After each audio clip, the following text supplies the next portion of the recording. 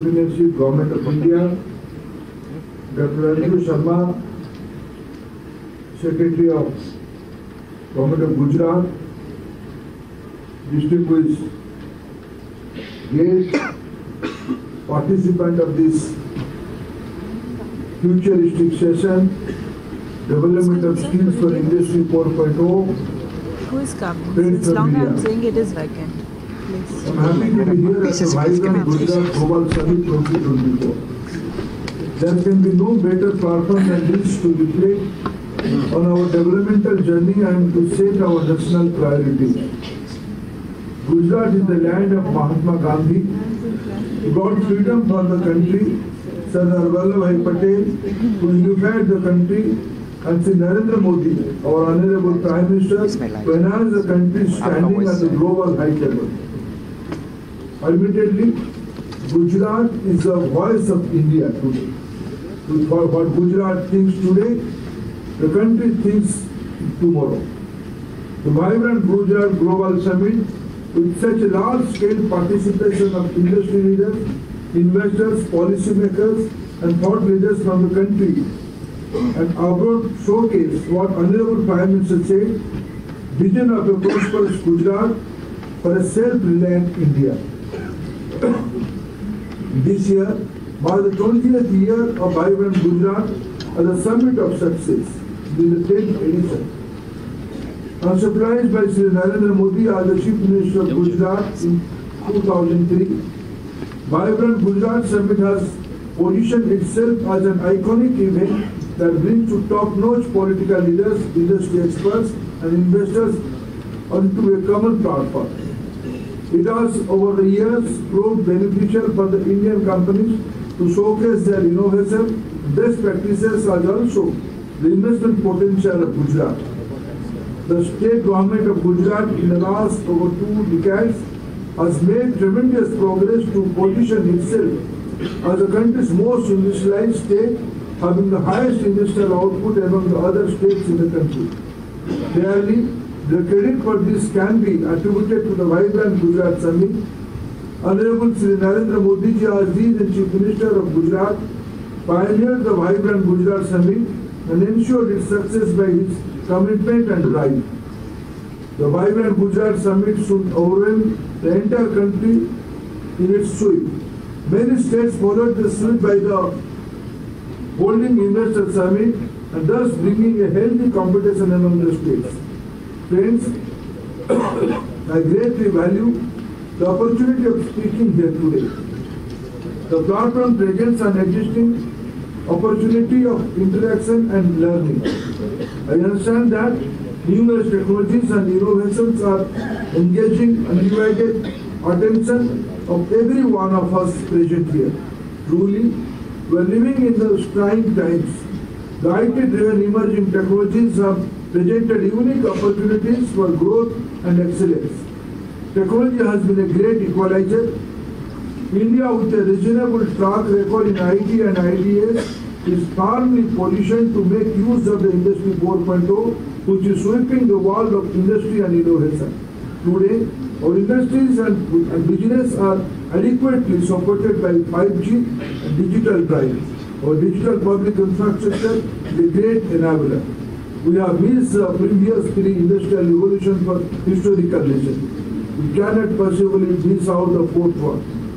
For the first time in our country, we have 3 deep factors: demography, demand, and decisive government.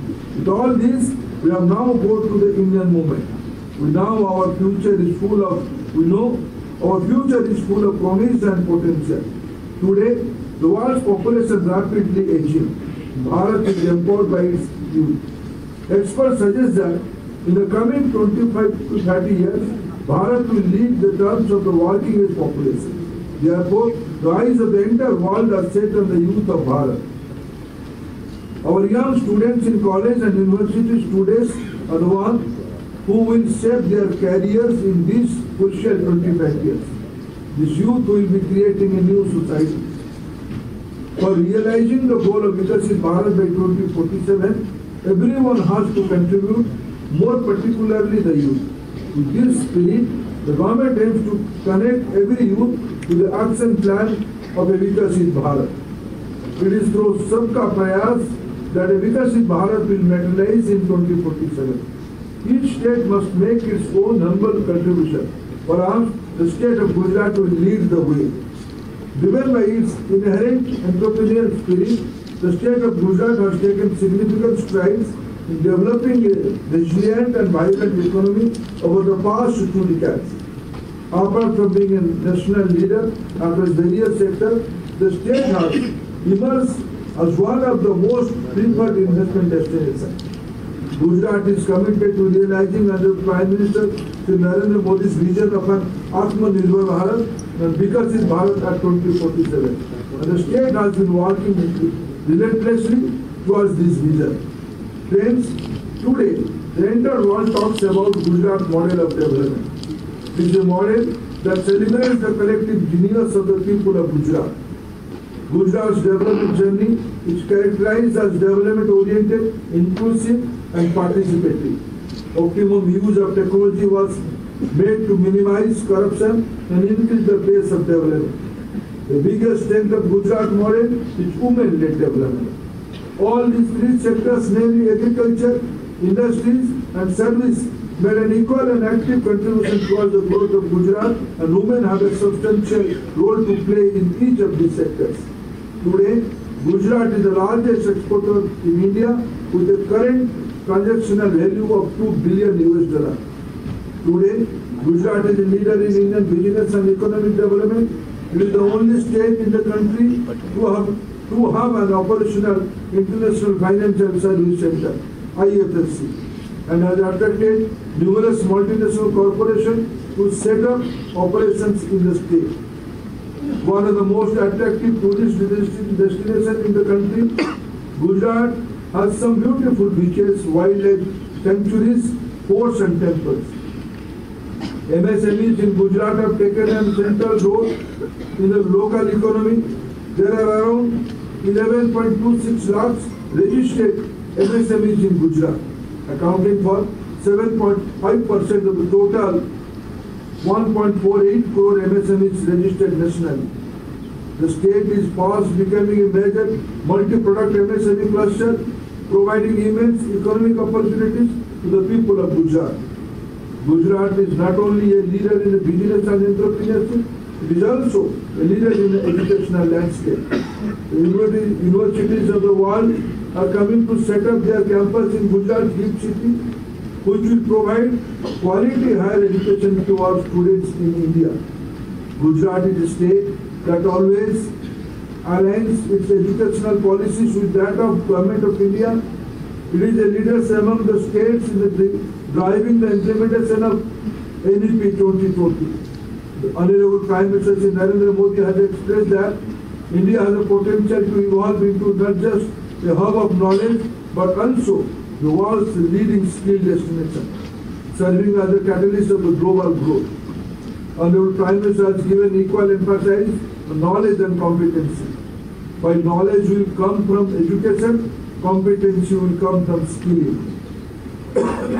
Therefore, NEP integrates skilling right from class 6 in schooling. The government, in line with the NEP, is diligently working on fostering greater synergy between education and skill. There are no two views that the country needs to foster and develop a proficient, skilled workforce capable of propelling the nation's advancement and prosperity. Mastery of digital skills is now more crucial than ever before. There is an imperative need to make our youth future ready to dominate the world of jobs. Since most of the future jobs lies in the domain of new technologies, we have to no option but to impact our youth the 21st century knowledge and skills. Our entire education and skill ecosystems are fully oriented to make their contribution in making our youth future ready.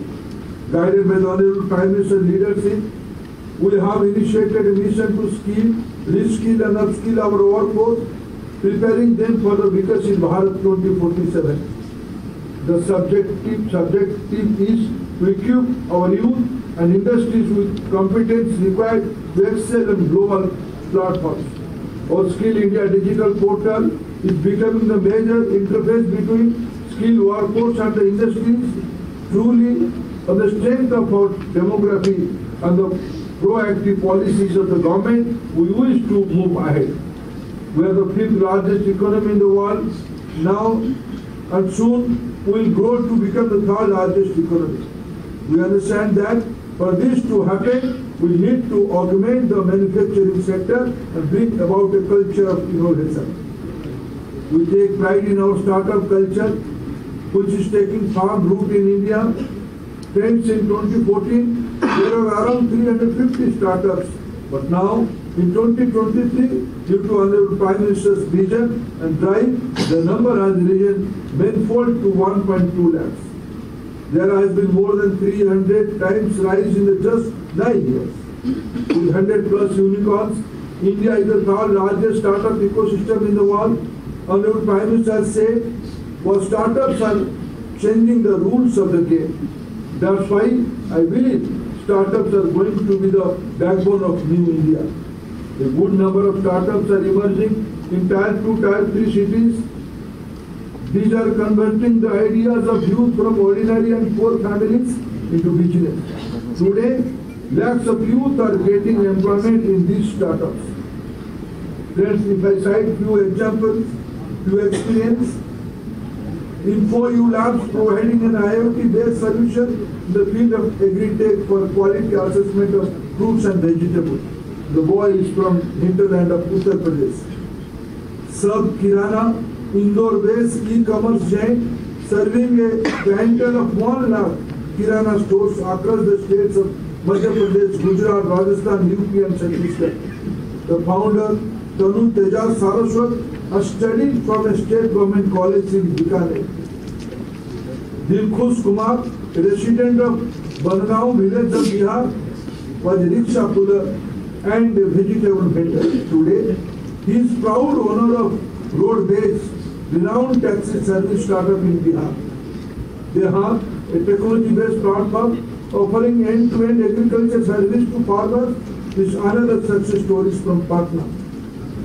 The startup ecosystem thrives on innovation. The rise in startup indicates the implementation in the country's innovation profile.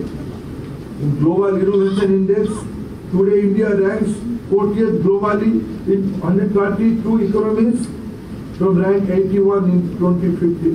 Bharat is driven by Honorable Prime Minister's call for Jai Anusandhan. Bharat has high aspiration in sectors like quantum technology, semiconductors and hydrogen energy. The government is focusing on all these sectors, creating a modern ecosystem for the 21st century. Today, the world believes that Bharat will provide low-cost, quality, sustainable and scalable solutions to the global challenges. Our Chandrayaan mission has greatly increased the world's expectation on Bharat. The people of India are firmly believe behind the government to support all its measures. We all are committed to realize the Modi's guarantee for Viksit Bharat at 2047. In this journey, we seek everyone's cooperation and also contribution. May Gujarat, the land of Mahatma Sardar Modi, lead the way. Thank you, friends. Thank you very much, Honorable Minister, sir, for your insight.